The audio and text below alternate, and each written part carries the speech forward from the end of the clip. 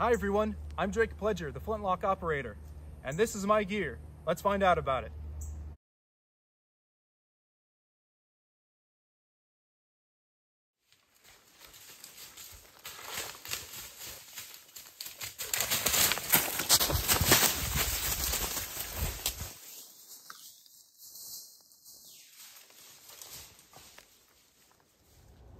Hi everyone, Drake Pledger with Flintlock Operator. A couple weeks ago, I posted a picture on my Instagram account showing the contents of my haversack, and I got some questions about what some of the gear was and how I use it. So I thought today we'd go over a big portion of the gear that I use. Now, a couple disclaimers before we start. Number one, I'm still working on the accuracy of this kit. So what you have here is not a finished product. It's an ongoing development and journey of exploration into into pieces of kit and gear that are going to be more and more useful, as well as more and more historically accurate. So the next point is, not all of this, I don't use all the gear that I carry around here, not all the time. So I kind of put a lot of things together here, and so this would be what I would classify a very bulked out kit. So I might not necessarily carry all this stuff around at the same time, especially depending upon the season. And the other thing is that there are some pieces from this kit that are missing that I will be replacing, that I'll be getting replacements for very soon. One of those is a trade-all. I used to have a trade-all that I really liked that I made back a few years ago, and I think I lost it on my last trip to Kentucky. So that's one of the big pieces of kit that would have been carried around in a frontiersman or pioneers in their kit that I don't have. So that's just one example, but there are probably quite a few examples of pieces of gear like that. So let's go ahead and dive into my blanket roll. All right, the first gear item is going to be my blanket roll here. And inside the blanket roll, right now, I just have two wool blankets. I have a twin size and a queen size wool blanket. And although they're not very historically accurate, they're both green. One of them is made out of pure merino wool. The other one's one of the old Italian surplus reproduction blankets. It's what I have right now, it's what I'm using, and they have actually both worked very, very well for me.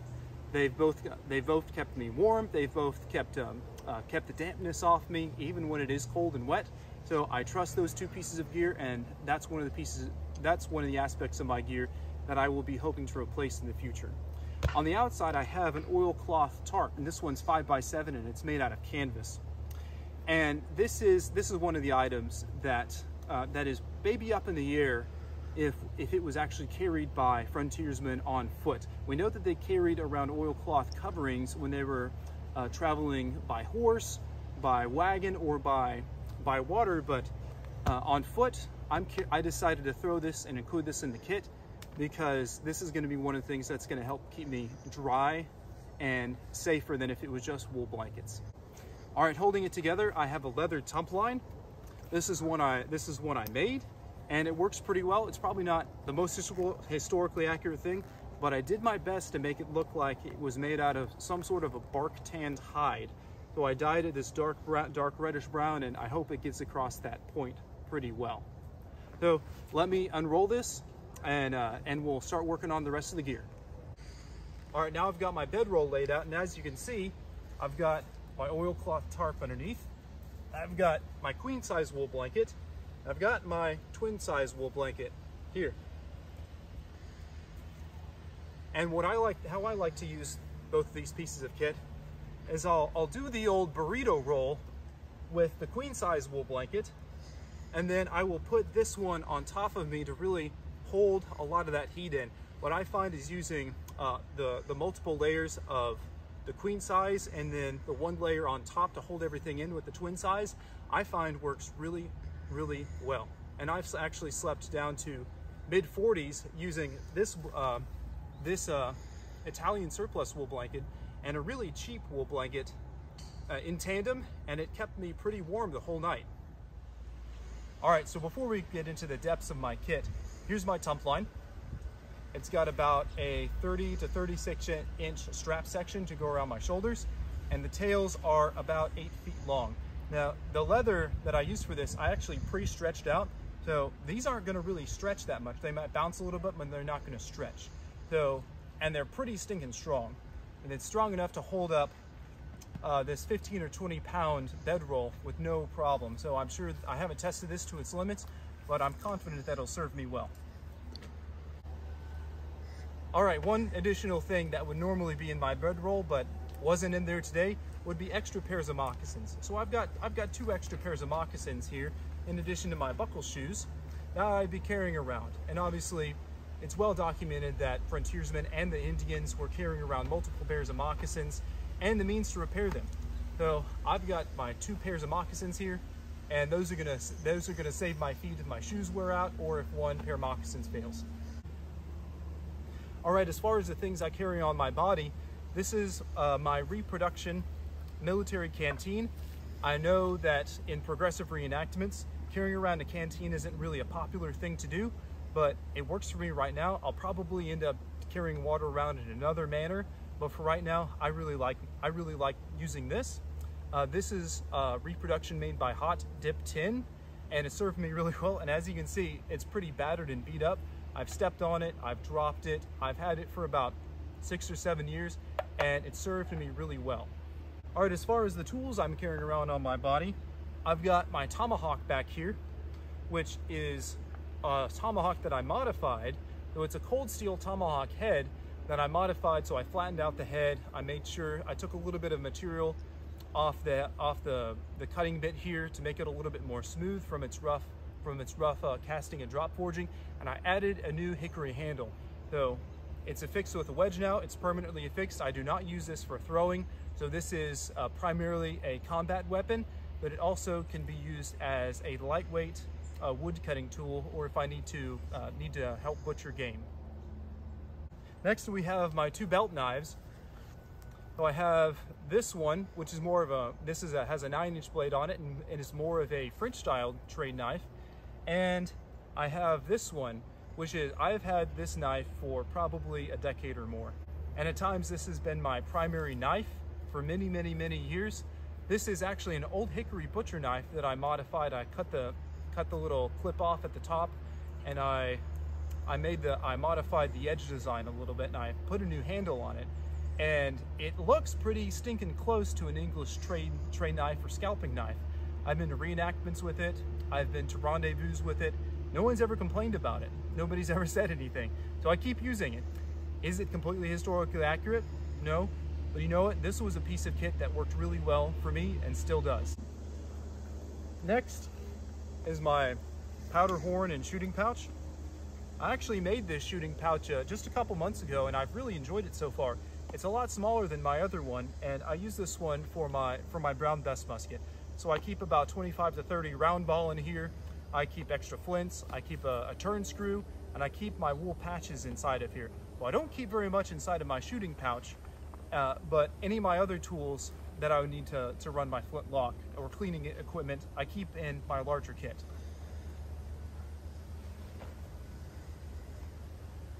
My powder horn, I've had this thing since I was about 10 years old. This was one of the first pieces of frontier kit that was given to me. I've since replaced the stopper on both ends. I've just had this plain leather tie for a shoulder strap for many, many years, and I've tried my hand at doing some basic, very crude scrimshaw on it. So it means a lot to me. It keeps my powder dry so far. It works for me. I'm gonna keep using it. All right, one piece of kit that I really like using is this about 3x3 linen bandana. And this can be used for so many functions. Obviously, wiping your face, cleaning your hands off, wiping your gun down. It's a piece of cloth. And it's so multi-purpose that I can't even begin to tell you all the things that I've used this for. But one of my favorite things to use this is you can actually put gear in here, roll it up, and put it around your waist, and basically treat it like a fanny pack, or like in the old style military butt packs. And that's one of the ways that I carry around extra gear if it's gonna bulge out my haversack too much and I'm not carrying around my bedroll. So 3x3 linen bandana, love it. Right, now the moment you've all been waiting for, inside the haversack itself. So I don't always carry around a tin cup, but right now I've got it on there. If I'm carrying around some sort of a chocolate or coffee or tea, I actually don't like coffee or tea very much, but if I did, I would be carrying this. I do like hot chocolate though, so when I make hot chocolate, I carry this cup around. So I've got my So I've got my tin cup hanging on the outside. Digging into the actual contents of my haversack here, we have my copper kettle. And inside what I keep inside of my copper kettle will vary from trip to trip, or depending on how I feel about packing my gear on any given day. First thing we're going to pull out is my fishing kit. I've got probably about 20 hooks in here. I've got a piece of beeswax, a lead weight made out of a smashed bullet. I've got a couple links of linen waxed fishing line for obvious reasons. Now the next thing we pull out of the pack is this hank of about 30 feet of tarred hemp line. This is actually what would have been used on ships and boats at the time, and I'm going to use this as like a fishing line and use one of the pieces of linen as a leader, or just any time that I'm going to need to have a piece of cordage out in the elements and out in the rain. We've got some leather tugs in here, more line for camp usage.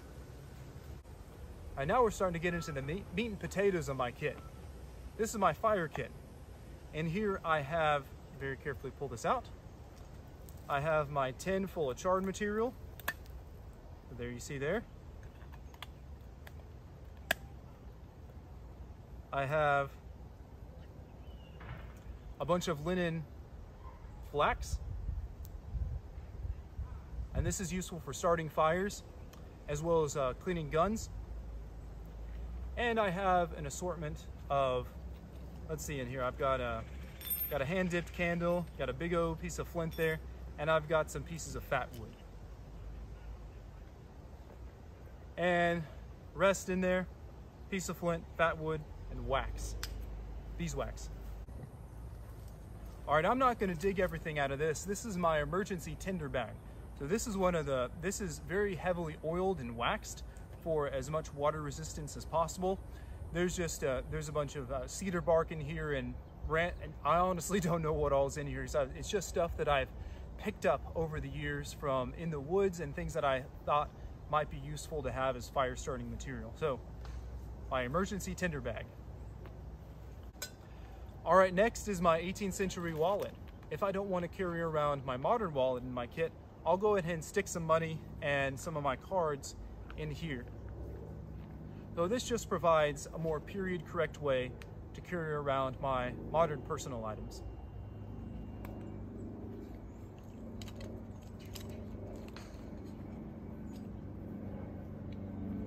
I mentioned moccasin repair earlier, and this is my piece of leather for repairing moccasins. And now we're getting down to the very bottom. I have a piece of linen for extra patching for my gun, for repairing my clothing, and also just for, it's a piece of cloth, so it's multi-purpose. Now let's see, let's just go ahead and dump the rest of the bag out and see what we got in here. My salt horn. I've got a ton of fat wood at the bottom. One of my worst fears is running out of fire starting material when everything's wet outside, and I'm fairly confident I could get a fire going with this material right here, especially since I use a trick of lighting a candle from the char tin itself. So I can, as long as my charred material is dry, then I can get a sure flame with the candle and then light as much fat wood as I need to get a fire going. All right, extra linen line. I've got a ton of extra patching material down at the bottom for my gun. These aren't accurate at all, but I have two whetstones here. One is an Arkansas stone and one is just a regular whetstone. I cut them down to look a little bit more period correct, and this is one of the pieces of kit that is useful right now, but I'd really like to replace with either a proper 18th century sharpening stone or a proper stone I just find at a river somewhere. All right, the last thing I have at the bottom of the bag are just 3 extra hand-dipped candles. Again, one of my worst fears is not being able to make a fire when I need to, so I've bulked out my fire kit to make sure that I can make fire when I need to. Now lastly, I have my belt pouch. And the contents of this are some of the pieces that are going to change most often and most frequently. And speaking of which, I need to exchange some of this out when I get home. I have my 18th century reproduction compass. This is a piece of gear that I'd like to get a much nicer reproduction of. I have another length of linen line, another piece of beeswax. I have this blanket pin that also has a turn screw on it and has an all needle on it. This is not historically accurate at all. This is one of the pieces that I need to just stop carrying in my kit. So shame on me. All right, ooh, I have a Band-Aid in there. Don't know why that's in there. I've got an extra couple pieces of flints. I have a 50 caliber bullet. I don't know why that's in there. And looks like I have a smashed 69 caliber bullet that I found after I shot a tree. And at the very bottom, I've got some extra fishing hooks. I also have a needle. Usually I have another needle, but I think I swiped the other needle for another project I was working on, so I need to replace that needle. All right, everyone, well, this is my kit. I hope you enjoyed this exclusive look into Flintlock operators trekking and reenactment woodsman gear. I would love to hear back from y'all about what you think about each piece of my kit, and especially what I could be doing better. I'm always looking and striving to be improving my impression, to be improving my pieces of kit, and improving the skills how I use this stuff. So go ahead and tear me apart in the comments. I know y'all are chomping at the bit to do so. And on that note, like, comment, subscribe if you like what's going on here, because there's going to be a lot more content coming very soon. And especially once we get towards the cooler weather, we're actually going to be able to get out into the world and use this stuff and do living history as we're intended to. Thank you guys so much for watching today, and we'll see you on down the trail in the next video.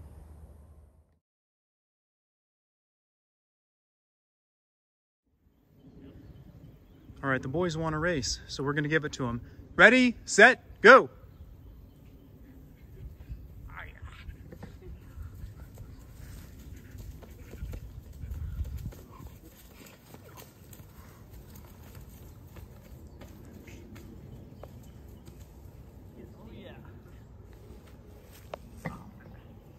Good job, wild boys. Good job.